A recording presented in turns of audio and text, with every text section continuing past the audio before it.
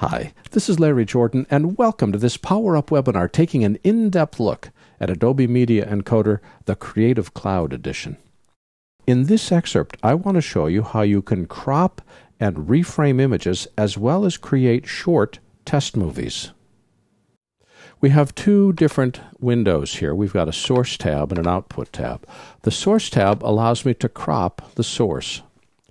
And I'm going to go down here with the playhead and slide it, and let's just take a look at that fearsome Chinese dragon. I mean, is that enough just to, I'm going to have a sleepless night. Except this is a 4:3 image. I would like to make it 16:9. So I'm going to turn on crop by clicking the crop button, and you see the white box around here. Go to None, change the format to 16:9. It automatically creates a 16:9 shape. I can now grab this white rectangle and drag it up and down to determine exactly what part of the image I want to be cropped as 16:9. You can dial in the specific numbers you want. In this case, I want the left to be 0 and the right to be 0 because I don't want to shoot off the edge of the frame here. So this turns on cropping. This allows me to dial in specific crop numbers or specific crop ratios. And then by grabbing up and down, I can make sure that the image is properly framed for the crop setting I want. Let's say I only want to output a little bit of this. I'm going to pick this shot right here, type the letter I to set an in, and type the letter O as he drops out of the frame and comes back again, and just before he looms up, and set an out.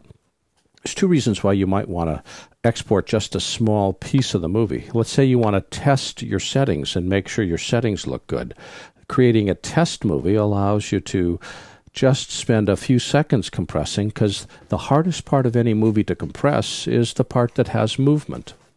If I can get movement to look good, then I can get everything else to look good. So here I want to just take a quick look at him dropping out of frame and coming back and make sure I don't have any strange artifacting because my bit rate is set too low. Once I'm happy, change the source range to the entire clip. It resets the in and the out to the entire piece. So I've got cropping control, so I can take just a portion of the frame, and I have the ability to export just a range by setting an in, the letter I, and setting an out, the letter O, and resetting by going back to the entire clip. We could also set an in by clicking this button, and we could set an out by clicking that button, but I and O is faster, and besides, we're all used to using it, so we'll just use that.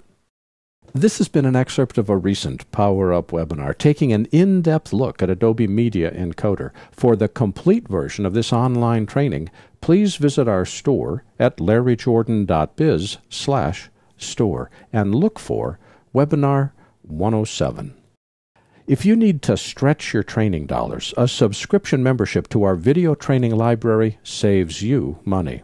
You can access all of our videos for one low monthly price of only $19.99. That's more than 600 movies, dozens of hours of training, all in-depth and up-to-date. Plus, members can attend any of our Power Up webinars for free. Our training covers Apple and Adobe software. We update it every week, and for more information, visit larryjordan.biz/subscriptions. Thanks.